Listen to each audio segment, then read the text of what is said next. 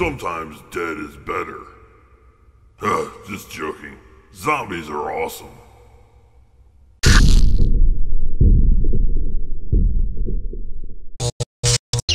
So here we go, horror fans. We have another adaptation of a Stephen King novel, and this one is Pet Sematary. It's Horror Month 2018, and we decided to do some more Stephen King stuff, so why not one of his greatest books ever written, Pet Sematary. Okay, so this is going to be more of a personal review of mine on here this year for Horror Month, because I just recently finished reading Pet Sematary. Now, I read the book way back in grade school, because I was reading Stephen King when I was in grade school. I don't remember what grade I was in, and I actually have the original, I don't have the cover, book right here of Pet Sematary. This is the book that I read when I was in grade school. And back when I was in grade school, I used to write on the inside of the cover. So let's take a look, shall we, at what I wrote.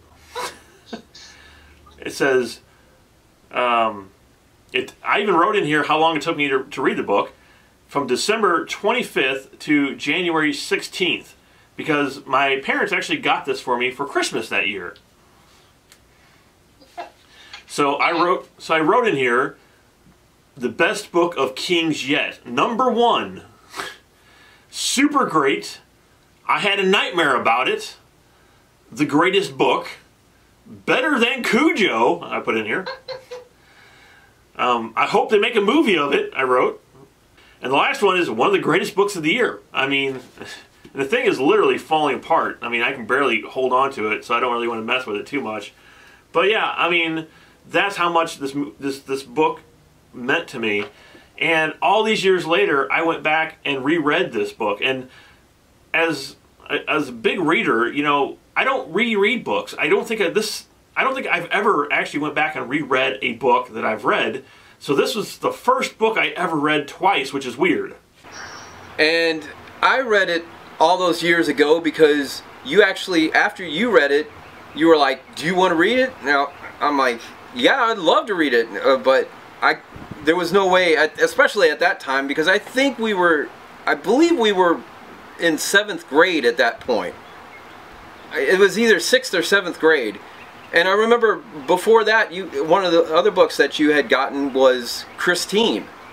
And I remember looking at your book of Christine, and it had, because the movie of Christine was coming out, and of course it had, you know, the one that you see from the poster where Christine's, you see her lights on, and it's all blue, and you just see the outline of the front of the car and all that kind of thing.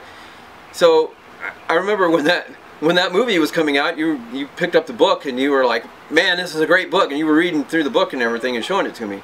So then when it came to Pet Sematary, I remember you telling me about it, and like, oh my gosh, there's this guy named Victor Pascal in there, and Victor Pascal keeps coming back to him, and and I remember you telling me all about this. So finally you let me borrow it, and that's how I got to read it the first time around. Eventually I finally did find the book, and I bought it for myself because I wanted to go ahead and read it again. The first time I ever read it was because you let me borrow the book, and I remember sitting there at night in my bed reading this book before I would fall asleep. I don't know how I did it. I don't know how I actually made it through that book without necessarily, I mean, I got scared, I got spooked, and whenever I did, I would put the book down and say, well, I can't read that anymore. I'll have to wait till tomorrow, you know, and then I would go back the next night and read it again. But I guess it was just because it helped me to wind down at night and then fall asleep. But I never had a nightmare from it. I never had anything like that. But I finally got through the whole book, and it was one of the best reads I think I've ever had. I mean, it was one of my favorite books of all time, is Pet Sematary. So when I read this as a kid, I mean, you're a kid, you're reading this, and it doesn't really have that much of an impact.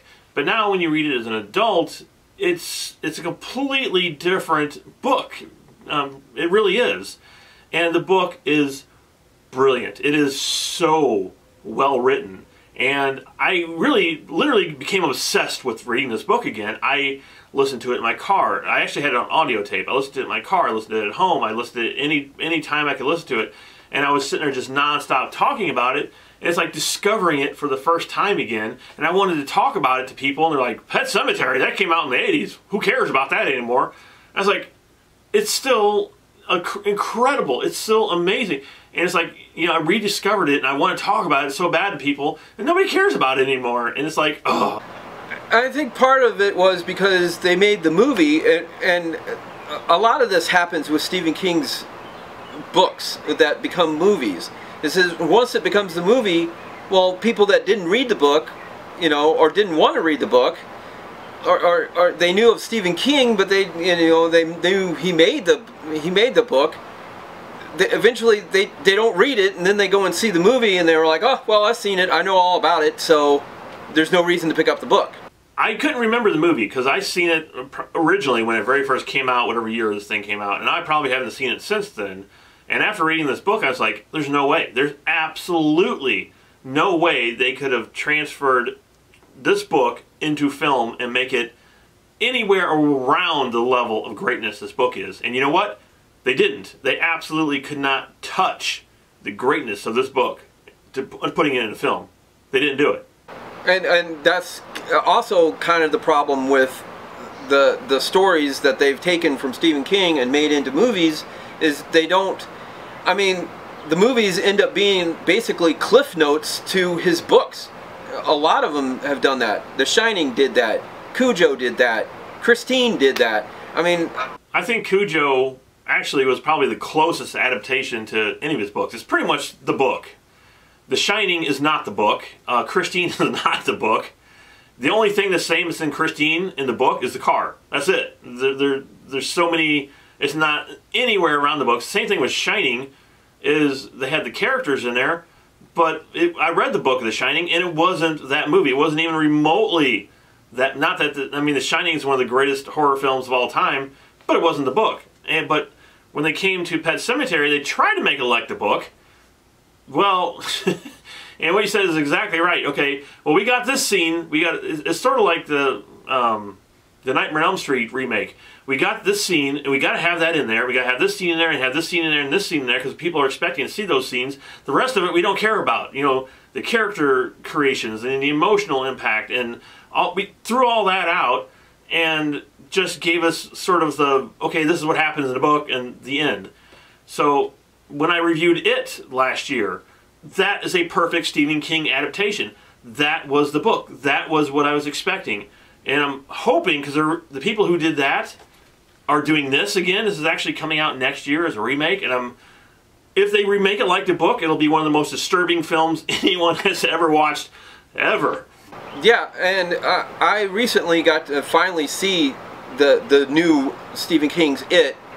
And yeah, everything I saw on there was exactly from what I remembered of the book, which I read years ago.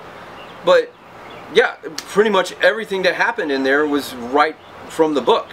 No, Pet Sematary doesn't do that, but it has the basics of what the story was, and what's really weird is Stephen King often is the one that does the screenplays for these.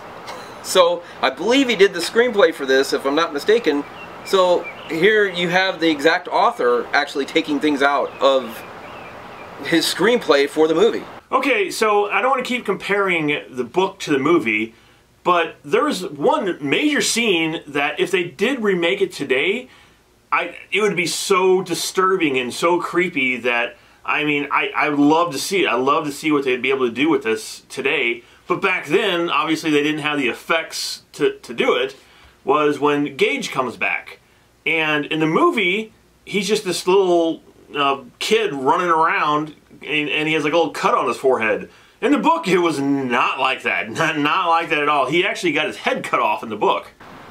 Let me say this. All right, if anybody watched our Jaws: The Revenge review, I had a little story in there, and I talked about having the book to Jaws: Revenge and having lost that book. And when I went and asked my teacher about it because I lost it in class, she announced it to everyone in the class that I lost that book. Well, there was this jock that said, well, why don't you just go see the movie? And one of the things I said to him, well, that's because there's things that happen in the book that don't happen in the movie. And it's the same here as with Pet Sematary. There's lots of stuff that happen in the book that don't happen in the movie, but you also have to understand that some of the stuff that you can write in a book, it translates as a book, and not necessarily it would translate as a film. You know, it wouldn't come across the same way, or you might not have the same feeling that you did with the book. Well, unless you are a talented writer and a talented filmmaker, you know, and you know what you're doing, yeah, you can. I totally can see this as a great film. I can totally see this as somebody trying to take this book and turning it into that book. So one of the most disturbing scenes, besides the Gage thing, was the talk of her sister in the book. Wow. I mean, I gotta tell you, Vince, I don't mind squeamish stuff. I've watched so many horror movies, I've seen so many disgusting, I've read so many gross things. That disturbed me. That entire sequence in the book was so well written that I almost couldn't read it. It was so bad and so disgusting and so horrible that I almost just ran it through and not read that part, and I never do that. It was that bad. I was just like, holy crap. It's like Stephen King had to have known somebody who had that disease, and that person must have told him every single little detail, or that, or he looked it up or something, because it was horrible. It was horrible. In the movie, it's in there. Is it as bad as the book? No. It's probably 2% of what the book was. To be very honest with you, the very first time I saw this movie, that was one of the parts of the movie that frightened me. That was one of the parts of the movie that, like you, it made me squeamish. It made me disturbed to see it. And it's because the way it's done in the film. And having Denise Crosby voice over exactly what was going on, the way she tells the story, that's what makes it squeamish. And that brings me to this, is people who don't read, people who has never read this book and has only ever seen the movie, I'm sure they probably will enjoy the movie. Is it a bad movie? No. It's an okay film. I mean, there's nothing really wrong with the movie. It's well acted. I mean, and of course, I got to mention Judd in the film, which was Fred Gwynne, one of the best actors there ever was, and he never really got a chance that much to act because he was in the stereotype of Herman Munster. I mean, he made movies like My Cousin Vinny and things like that, but when he actually had the chance to act, this guy was the phenomenal actor. He was the actor. I mean, I wish they would have given him a chance to be in more things. And I can tell you, when I was reading the book, I couldn't get him out of my mind. It was like if Stephen King wrote that character for him. He was that character. It was written for him. Well, there's actually something that he said, and once we get to the extras here, we can talk a little bit about that, but there was actually something that Fred Gwynne himself said about the character that actually kind of changes what you just said. Because, you could kind of see that maybe, you know, Stephen King would have probably had him in mind to be the character, but I highly doubt it. I'm sure he just wrote this as an old person that lives across the street, because actually one of the things in the extras that we'll talk about is some of this stuff actually was taken from Stephen King's real life. For just a film by itself, it's okay. It's not a bad little horror movie, and I would give it a 4 out of 5. It doesn't quite creep me out now because I've seen it since then, but overall, I've enjoyed the movie for years. I think it's actually one of Stephen King's better films, and I would give it a 5 out of 5.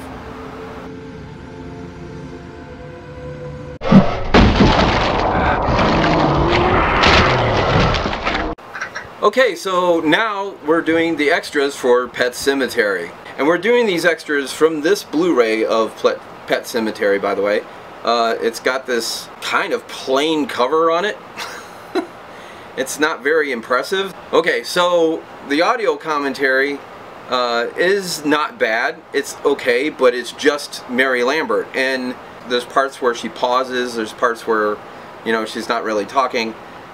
But overall, it wasn't a bad commentary. I mean, she talks a lot about what happened on the set and how they filmed things and who they picked to play the parts, like Miko playing Gage and Denise Crosby playing the wife and Judd Crandall and the whole thing. So it was interesting, but nothing spectacular. So the actual first extra is called Stephen King Territory. Now, this is sort of like some of the other movies we reviewed this month that I knew nothing about this film. So it was interesting to hear about how they made the film, and they actually made this in Maine, where Stephen King lives, and they actually made it like 3 blocks down from his actual house. So he was always on the set. He was always walking down there on the set. Yeah, and I thought that was pretty cool, but it was also part of the, I guess, the contract about them making the movie, was they had to make sure that they made it in Maine, which the director, once again, Mary Lambert, was completely fine with that, because she was like, yeah, it makes sense, and we can find some really beautiful, you know, scenery and beautiful houses and all of this to put in the film. And they actually found a decent, nice house for the Creeds, as well as a nice house across the street where they actually did have to build a facade around for Judd Crandall's house. So it was pretty cool, and you had the road going between them. And Stephen King was actually on here, which you never see. I don't think I've ever seen him on an actual extra. Any movie that is his, he's never on. He never comes on and talks about it. He don't care. It seems like he signs the contract, and then here's the movie. Do whatever you want with it. But yeah, he actually was on here, I guess, because he lived right down the street. And he walked around and he talked and he showed you the path that they built and the cemetery he was actually in and the deadfall and all of it. It was really kind of cool to actually see him in an extra finally. It's a decent extra. I wouldn't say it's anything spectacular again, but there is a lot of interesting stuff in there. And of course, to see Stephen King walking around talking about the film and talking about his actual experiences, because this was actually stuff that happened during his life. He actually wrote all this stuff down because this is actually things that were happening. Yeah, everything that was in this book actually happened to Stephen King. So if you're wondering where does he get his ideas, this is it. I mean, he basically wrote everything that was happening to him. He was a school teacher, like Vince said, and rented out this house. There was a house right across the street with an old man, and he said the old man came across the street and he says, you know, this road eats up your pets, so you better be careful, you know, not to get your pets run over. And then what happens? I think his daughter's cat gets run over in the road. Then they talk to him about the Pet Sematary, and he goes up to the Pet Sematary, and it's actually on the other disc they talk about, it's misspelled like the cover, and that's how he spelled it, was from the actual sign above the Pet Sematary. All of this was real. Everything in this actually happened to him, except for, obviously, the stuff coming back from the dead. That was his own imagination. So yeah, I don't think Victor Pascal followed Stephen King around, but who knows. So up next is an extra called The Characters, and this is basically the director talking about her career and where she came from and how she got this job. And Louis Creed was on here talking about how he got the job. Denise Crosby was not on here. And I got to talk a little bit about her for a minute. Now, at that point when this movie came out, I was a huge, huge Next Generation fan. I watched it every Saturday at 10:30. I was in front of the TV, never missed an episode. I think it was on for 7 years. I watched every single week, every night at 10:30. I think it was on Channel 4, and never missed an episode. One of my favorite shows of all time. And then she left off the show. I didn't really like her that much on the show anyway, but she ended up leaving off the show because she wanted to be a actor. She wanted to go into movies and actually become a real actor. And a lot of the Star Trek fans got upset about it, but that's the reason she quit the show, was to do this movie.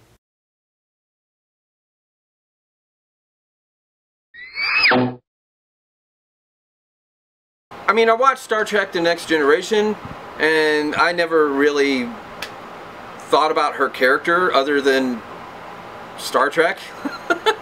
You know, I never really paid much attention to her character anyway, so like you said, when she left, this really no big deal. So, you know, and then she started doing movies, well, okay, you know. Yeah, but it made the Star Trek fans very upset, which I can see why. It would be like saying you're watching a Star Wars TV show and Luke Skywalker's like, yeah, I've had it. I'm leaving. I'm going to go become an actor. And I'm going to go make this movie. Screw you guys. So, yeah, you would probably get upset. The other thing they talk about in here is the cast and who got cast to play these different parts. I've never really knew a whole lot about all the behind the scenes stuff and who got cast and how they got cast and all that kind of thing, and that's what this extra is mostly about. The girl that plays Ellie in the movie was actually twins. So the character of Gage, the baby, was actually played by Miko. And Miko not only went to play this character, but later on he ended up playing in Wes Craven's New Nightmare. It was actually interesting because they had Fred Gwynne there when he bites Fred Gwynne's, Judge Crandall's neck. Fred actually played with him and got him to, okay, you got to bite me here, and you know, just, you know, don't really bite me, but, you know, just play with, and he got him to play with him so that when it came time to film that scene, Miko was able to do the scene and it actually looks like he's biting into his neck. I think he was the weakest character in the whole thing. I hated that kid in this, and I hated him in New Nightmare. I'm glad he quit acting. And the other thing they do in here is a tribute to Fred Gwynne. They talked about him being on the set, and they had Lewis, the guy that played Lewis Creed, in there talking about him and his experiences with him. They had the guy that plays Victor Pascal in here talking about his experiences with him. And it was probably the coolest part of this extra, I have to say. And one of the things that Fred Gwynne said, and this is probably what I was saying might change kind of the outlook on this, was that he told the director, I fit into this role like a pair of pants. That this role was made for me and that's why I need to play it. He was destined to play this role and he knew it. And he totally accepted it, and he was the best part of the movie. So the last extra is called Filming the Horror, and it's mostly the director, and she's on there talking about how she directed the film, and it's not that great, but the one extra on there, and they go into a whole lot more detail on this separate disc, is how they built the outside to that other house. And if you're watching the movie, you would have never known that in a million years. You would just think, oh, it's just a house. But no, they didn't like the look of it, and they wanted Judd Crandall's house to be much larger and creepier looking, so they literally built a house on top of a house. So the whole outside of that house is a different house. It's just crazy that, you know, stuff that Hollywood does. Yeah, it was a facade. It wasn't, they built the whole side and front of the house, all the parts that they were filming, that's what they built around this other house, because the other house was like a cottage, and it was really nice looking, and it didn't look as old and dilapidated or creepy. So that's what they wanted to kind of make it look like it was lived in by Judd and his wife, who they ended up cutting out of the movie anyway. So as extras go, I was kind of impressed by it. I wasn't expecting, first of all, I wasn't expecting Stephen King to be on there, and I wasn't expecting some of the stuff they talked about to be on there either, that you actually found out stuff that I never knew. But yeah, it wasn't a bad extra. But then I actually went out and bought this because we were going to review this year, which we don't have time. It's called, like I said, Unearthed and Untold, the making of Pet Sematary. And it is sort of like the thing that we bought last year, which never got around to editing, which was the making of Creepshow. It was called Just Desserts. They actually came out with a whole disc about making the Creepshow. And this was actually really good. If you want to know more details about everything that, you know, that the movie, that this didn't say, like for example, I was telling you that the Pet Sematary sign was an actual sign, and they had the woman on there whose son painted the sign, because they built that Pet Sematary in town, and she's like, well, I think we need a sign.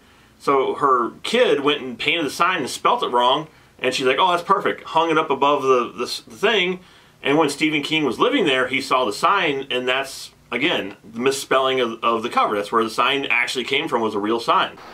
So yeah, this was a pretty good disc overall. I wasn't necessarily blown away by all the extras, but it was interesting, and it wasn't anything that was terrible or anything. I mean, it was interesting to find out all of this stuff, especially like David and I. We've never really heard anything behind the scenes about Pet Sematary, so in that respect, that's why it was entertaining for us. There you go. There is yet another Stephen King movie under our belts here for Horror Month, and eventually maybe we can work our ways through all of the movies and bring you at some point every Stephen King movie ever released. And that was one of our things we were going to do at one point, but we haven't yet done that. But we're slowly knocking them down, so this is one that we can check off the list. That's it for Box Office Maniacs for Horror Month 2018, or at least this review. But to see more, you have to subscribe, so go ahead and subscribe to Box Office Maniacs so that you can continue to watch more and more Stephen King stuff and more horror films and more of the stuff that we're bringing you all month long.